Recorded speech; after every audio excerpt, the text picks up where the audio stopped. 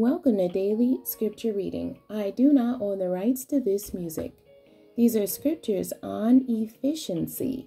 Efficiency, the state or quality of being efficient, can also mean an action designed to achieve efficiency.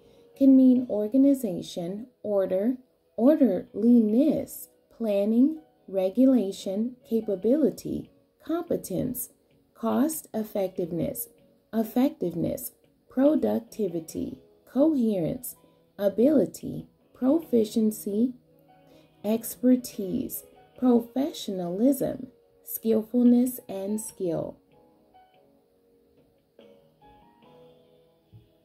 I will read the King James Version of Matthew chapter 6, verses 19 through 24, and the Amplified Version. Lay not up for yourselves treasures upon earth, where moth and rust doth corrupt, and where thieves break through and steal. But lay up for yourselves treasures in heaven, where neither moth nor rust doth corrupt, and where thieves do not break through nor steal. For where your treasure is, there will your heart be also. The light of the body is the eye. If therefore thine eye be single, thy whole body shall be full of light. But if thine eye be evil, thy whole body shall be full of darkness. If therefore the light that is in thee be darkness, how great is that darkness! No man can serve two masters, for either he will hate the one and love the other, or else he will hold to the one and despise the other. Ye cannot serve God and mammon. The Amplified Version.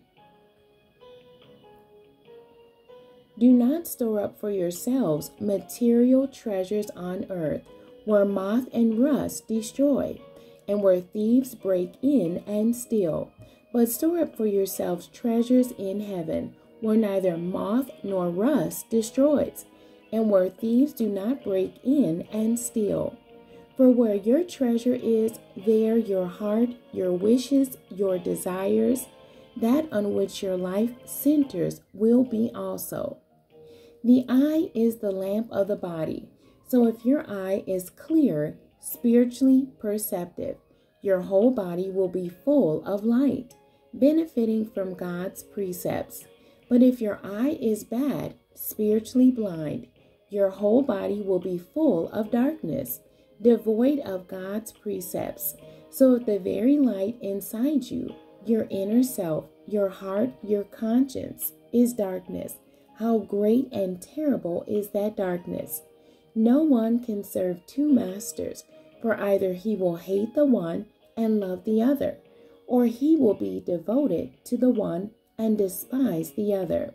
You cannot serve God and mammon, money, possessions, fame, status, or whatever is valued more than the Lord.